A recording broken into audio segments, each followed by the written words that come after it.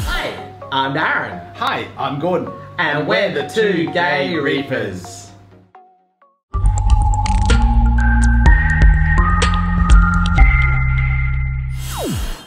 Hey Reefers, here we are today about to quarantine some fish. We've got our final lot of fish for Reefzilla. Yay! We've got a school of 5 stocky anthias. This is obviously just one anthias. But what we're going to do is we're going to go through and TTM these fish. Now, we're just doing this to eliminate the possibility of ick. TTMing doesn't get rid of any other diseases, it's just ick. But obviously, because we've got tangs in Reefzilla, ick is what we're worried about. So we'll go through and put these into the tub just to acclimate first to our drum of water, and then we'll set up the TTM later with you.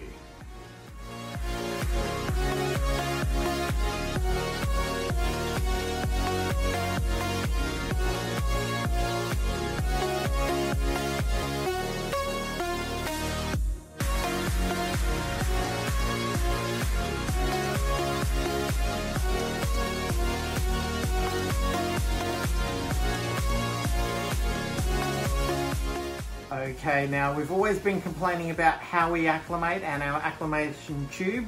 We actually got one from our sponsor. He made one up for us, so it's got a nice clip so we can clip it onto the side of the tank. Nice little valve there instead of knots, and some nice clean tube. Yay, thanks Nick. Thanks, Nick. Okie dokie, we're not starting the TTM tonight because it's getting rather late and haven't had time to disinfect all the tubs and everything like that. So we're just going to set them up in this one for tonight. Make sure they're all happy and eating. They've been acclimating for the last hour and a bit. So we'll pour in some nice fresh salt water.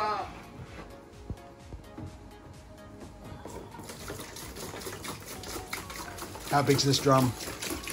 So this is a 60-litre drum. Or tub, sorry. Tub. So we got 2 of these from our local hardware store. About $10 each. About $10 each, yeah, nice and cheap. So because they're anthias, they don't need a lot of depth of water to swim around in. So we've just got enough to cover everything here. The PVC is floating. The PVC is floating slightly, well one piece is. Hopefully they'll lay down, but anyway, we've got an air stone in there as well. So now to put the fishies in. Come on, who wants to be caught? Ah! Don't do that. But catch it, don't just... I'm still new with catching fish with my hands, so... Fishy. I have found out anthias do have spines.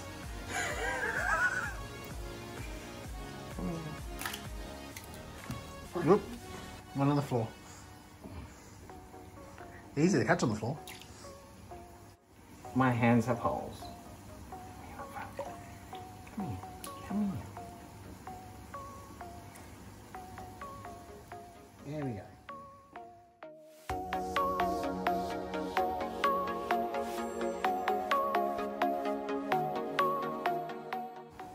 All done. Now to get all the equipment ready and sanitized to start TTM. TTM, by the way, stands for Tank Transfer Method.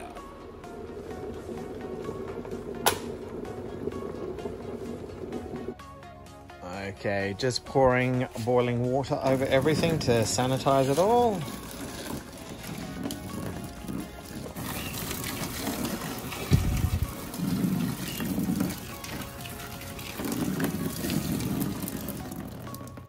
Now to let it air dry for at least 24 hours if possible, and then we're ready to transfer the fish into this tub. Okay, we're here today to do our first tank transfer of the new fish. So I've let them settle in for a couple of days first, just so they're not so jumpy and skittish, and make them feel relaxed with the whole process. So now we'll go through, take them out one by one with one hand into the RO water, RO into their new tub.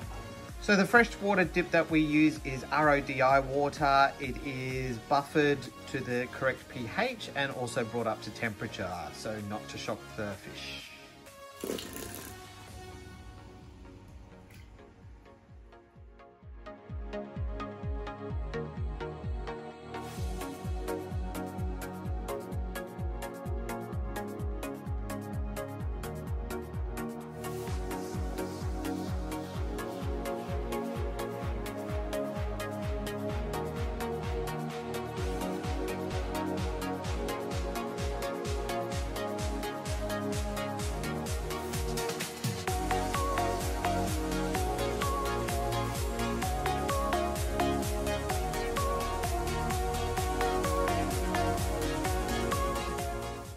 Okay, now we need to take the old tub out, give it a good clean and disinfect it with boiling water. Okay, this is the second time. We may be getting a new fish today, so it may be the first time. But let's get into it and change these fish over.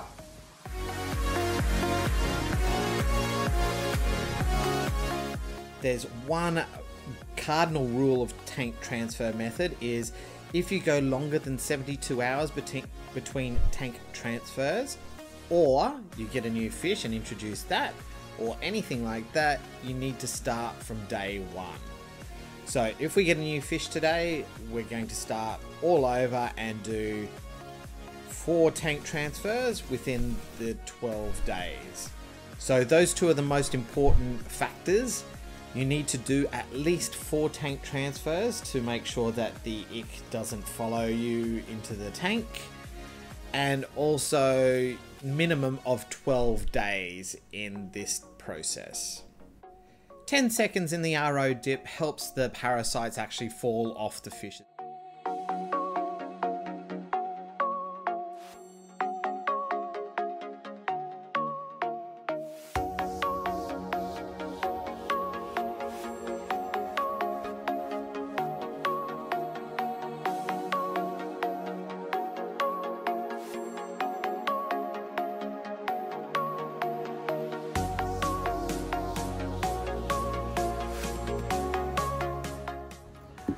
All done. That wasn't traumatic at all.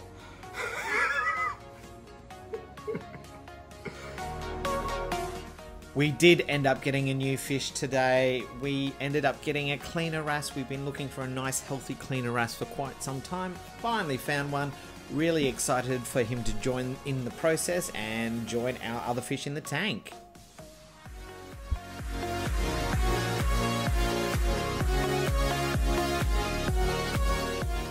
As you can see here, there is a little bit of cross-contamination, which I didn't notice until I actually watched this video back.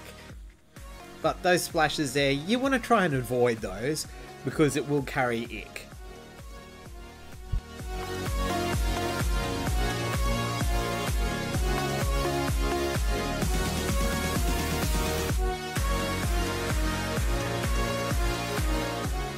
Only 3 more transfers to go.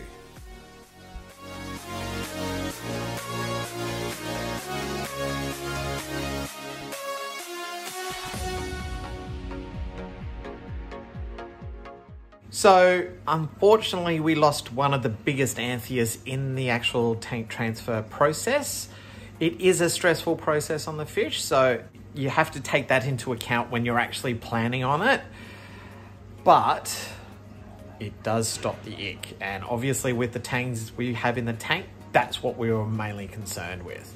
We went through and TTM'd all the fish, including the cleaner wrasse, another 4 times, disinfecting everything in between, 24-hour drying time. Total of 12 days later, they're ready to put in the tank. Yes!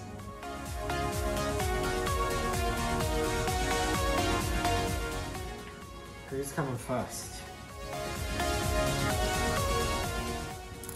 I gotcha.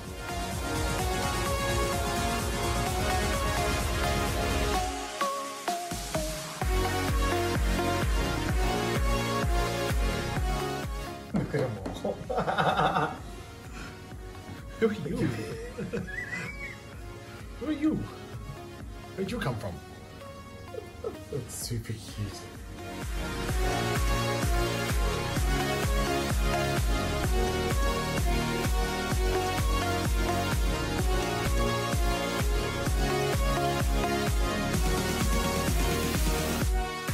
So we got the fish in the tank, everything was doing well, and then we noticed the next day the medium-sized one had a bit of scarring on one side. It was really bad. We hadn't seen any aggression at all from the other anthias or the other fish, besides the usual like chase for half a second just to get them out of their territory.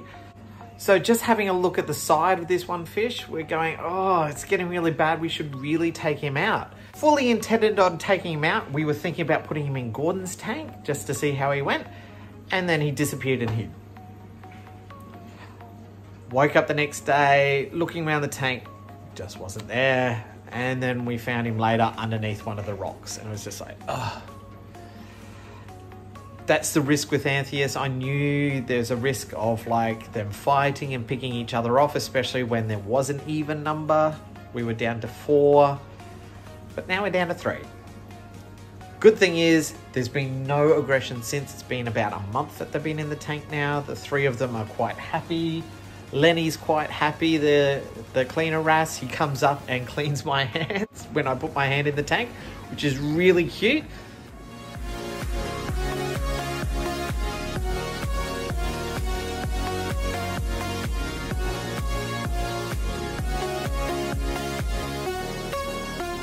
But all in all, everything's settling in quite well and quite happy with the amount of fish in the tank at the moment. So what we've shown you today is just the basics of tank transfer. So to really get in-depth sort of knowledge about the tank transfer process and how it works and everything like that, I've included some links down below. One is an actual process on how to do it and in-depth how it actually breaks the cycle of the ick. Second, I've also included a link to Reef forum, and that has a lot of discussion about all the different things that you can do with tank transfer process, what medications you can do at the same time, that sort of thing. So check that out. If you have any questions, best to ask them in that forum there, because they have knowledge that we obviously don't. We're just not that knowledgeable. If you've liked today's video, like, comment and subscribe, like, comment and subscribe, like, comment and subscribe, and as always, be excellent to each other and keep it salty, everyone. Bye for now.